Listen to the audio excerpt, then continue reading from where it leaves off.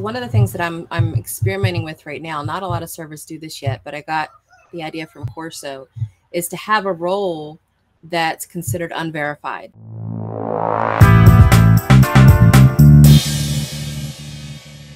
One of the things that I'm experimenting with right now, not a lot of servers do this yet, but I got the idea from Corso, is to have a role that's considered unverified, meaning that once they go through verification to ensure that they're not a bot when they join the server, if they fail that verification, they are listed as unverified, which means they have no access to anything. They have to leave the server and come back. And that seems to be a pretty good bot deterrent, because the bots, they know how to program the bots to do one thing only.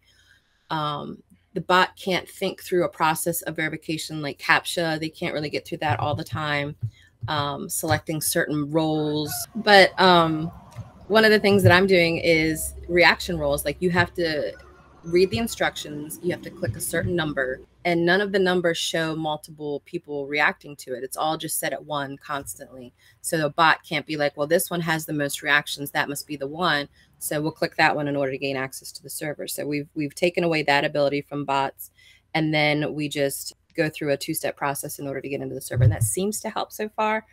But I'm waiting for somebody to develop a bot that is really clever. So they're always evolving. That's the issue. Yes. No matter what we do, yeah, Security. they're always thinking.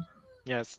Security, you will always have to adapt, because hacker will be here to try to find a blind spot, you know. Yeah. So it's what security is. It's you have to adapt every time.